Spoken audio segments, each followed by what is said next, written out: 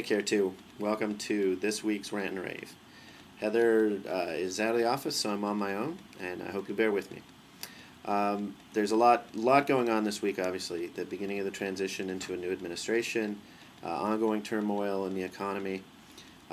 So, to get right to it, starting out with the rave for the week, it looks like after a series of false steps, trying to stem the bleeding in the economy, sounds like there's finally some progress being made. The bad news is that we found out just recently, it's been in the press, that the Fed has loaned $2 trillion to banks and whoever else, but they're refusing to say who they lent them that money to and what they required in the form of collateral, which is pretty scary because that's just a vast amount of money. So much more than the $700 billion that they've been authorized to use in the bailout.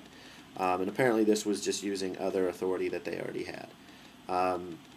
But that doesn't bode well.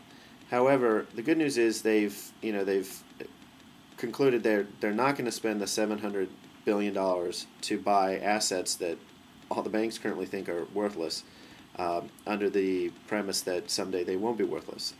So I think most people are pretty glad of that. That seems like a pretty big risk for the federal government to take on, no certainty whatsoever that they would ever get the money back. But more importantly, and what I'm raving about is it seems as if people are starting to focus on getting to the root of the problem, which I'd heard all along, and the media has reported for over a year that the big problem in harming the economy right now is all these foreclosures. So Fannie Mae has announced a program to stop foreclosures, to try and refinance and renegotiate a bunch of the mortgages in which people owe more than the value than their house is currently worth, and can't make their payments. And in addition, several banks have stepped up and are doing the same thing. Bank of America, which bought Countrywide, J.P. Morgan Chase, and Citigroup have all initiated programs to basically put a freeze on foreclosures, and try and renegotiate these foreclosures and what have you. Now, the head of the FDIC said that Fannie Mae's proposal is probably not good enough, but it's a good start. It seems like if the problem is foreclosures, stopping foreclosures is a good start to solving the problem.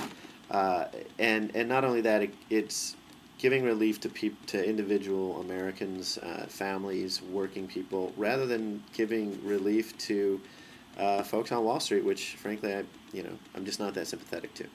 So that's my rave. I think hopefully this is progress, and if nothing else, hopefully a lot more people, several million people, will be able to stay in their homes as a result of this movement, which would be huge. So now for my rave.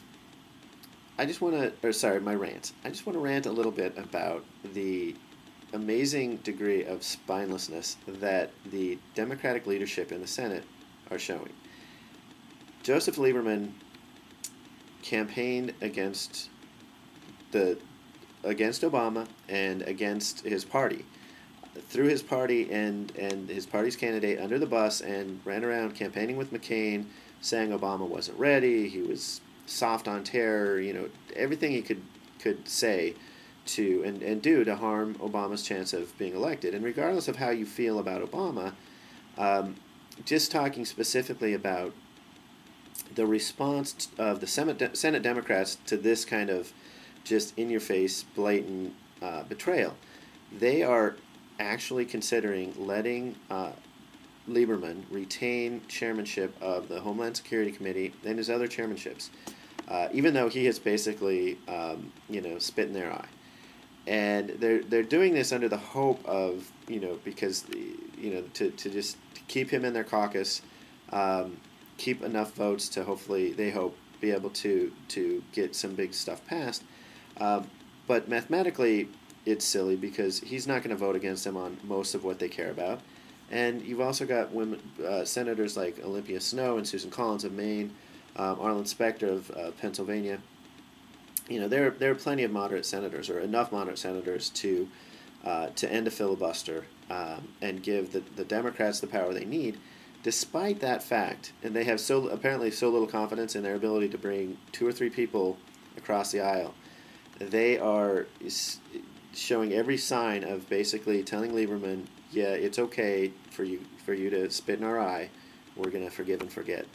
And I'm ranting about this just from a purely kind of political standpoint. It's not, because I'm pro-Democrat or pro-Republican or anything else.